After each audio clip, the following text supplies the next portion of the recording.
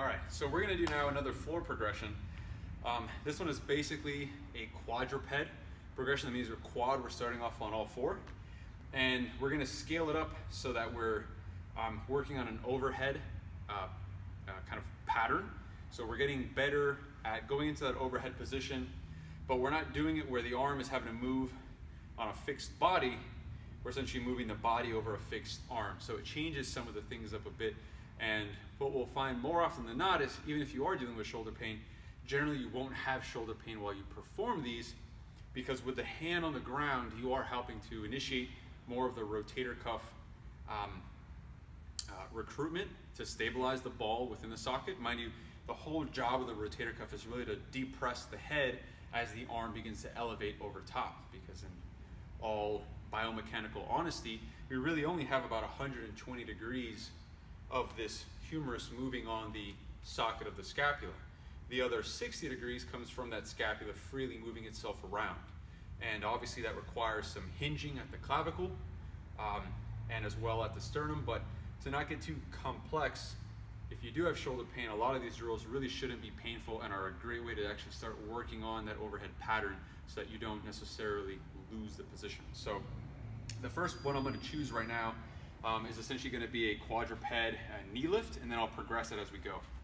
So starting off in the quad position, again, I'm going to initiate a protraction and long neck position, so I get some depression. From here, I'm going to raise the knees up. Now, automatically off bat, this is a good drill to even start addressing the spine and the shoulder.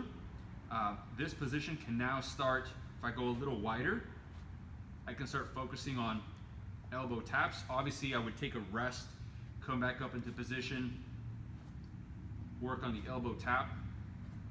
I'm really trying to avoid this side shifting, so I'm trying to keep my spine as neutral as I can. Okay, and then I can progress this to a press, knee lift, foot lift. So I can also do a foot march, kind of having me now focus a bit more on the arms.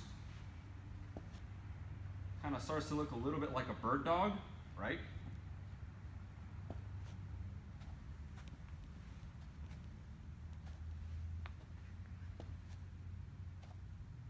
Okay, a little bit more complex. And now I can start to, if all that starts becoming pretty easy to do, I can now progress to an overhead. So I'll have a press, lift, drive up into the overhead position, and once again from here, I can start with elbow taps. Right, I can start with increasing more weight, much like some movements you'll see at a yoga. Right, if I get pretty good at this, I can try to do a contralateral lift. Much the same as the other one, I'm just now at a higher angle with the shoulder. Okay?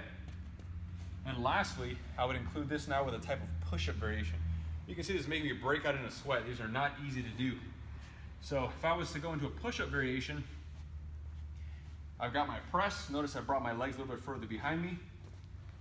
I'm going to drop down to my plank and then perform a single arm push-up. And then come out of the position. And that's a nice way to start working on that push-up position and transitioning back into good overall shoulder stability. So that's a tough drill. There's a lot of little mechanics in there to progress from. So I would say first start with the quadruped lift, very basic, and then we'll progress the complexity, or if, as you feel the need to want to challenge yourself. Okay, obviously use sound judgment. If you do have pain with any of those movements, back away from them and always start back at the beginning, whatever's less complex, and then see if you basically need to own some of that before you progress.